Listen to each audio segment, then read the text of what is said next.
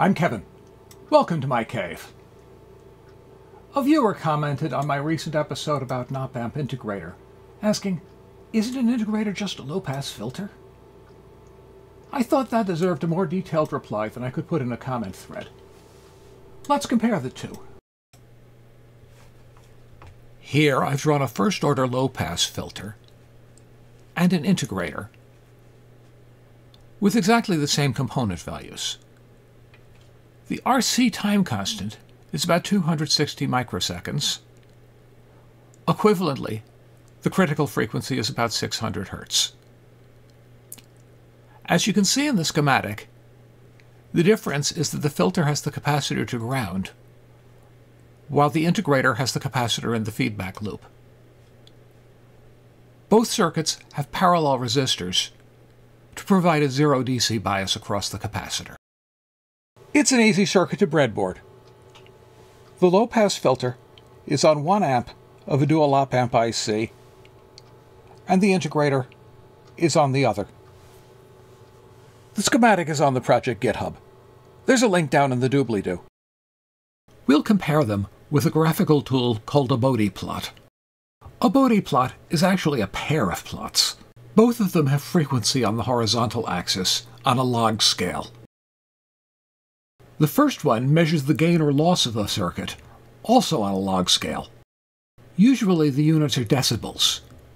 Remember that 20 decibels represents a factor of 10 in voltage. The other one measures the difference in phase, the amount by which the output signal leads or lags the input. I've thrown together a program that produces these plots. It works by commanding my function generator to step through a series of frequencies,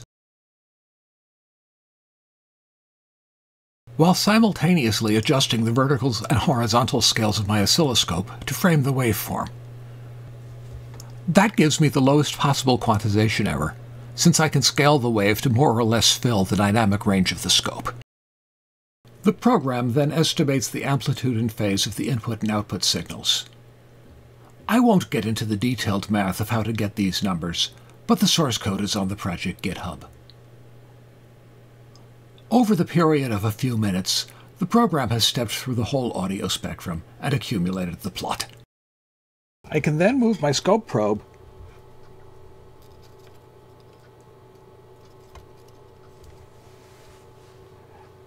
and capture the plot of the other circuit. Now we can compare the curves. We'll start by looking at the low-pass filter. In theory, the gain should start out at 0 for a band of low frequencies, and transition smoothly to a curve that drops 20 decibels per decade, starting at the critical frequency. At the critical frequency, there should be 3 decibels of loss. So how did we do when we measured it?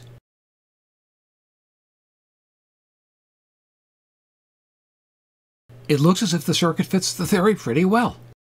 Over on the phase side, we expect that the output will be in phase with the input at DC, and lag the input by 90 degrees at high frequencies. It should transition smoothly. At the critical frequency, we expect it to lag by 45 degrees. Let's see how we did.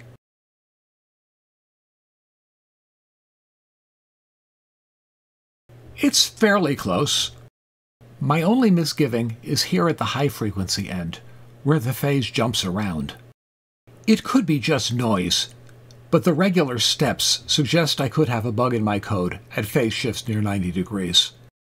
It's not really important to this discussion, so I'm going to plow forward and look into the software later.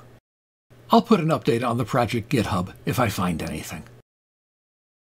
Moving on to the integrator, theory predicts that it will have the same 20 decibel per decade roll-off. The phase should be a constant 90-degree lag.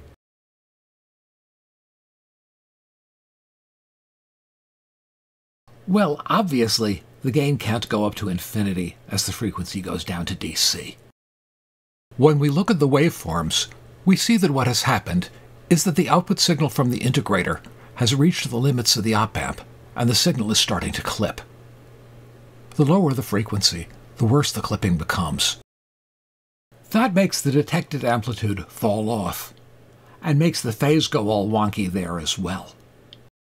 Once again, I think I might have a bug calculating phases, but they're surely starting somewhere close to the 90-degree lag, and getting forced close to the phase of the input signal as the output starts to clip. So, in summary, when we compare the low-pass filter and the integrator, they both have gains that fall off at the same 20 decibel per decade rate. But the low-pass filter has a nice flat response curve at low frequencies, while the integrator gain keeps going up and up until the signal clips. So the integrator isn't terribly useful as a low-pass filter. That's not what it's designed to do.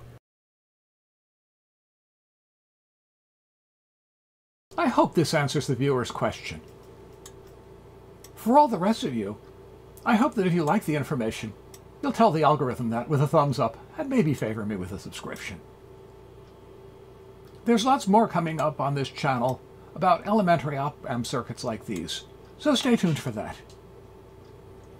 In the meantime, stay safe, stay healthy, stay curious, and take care of one another. Bye.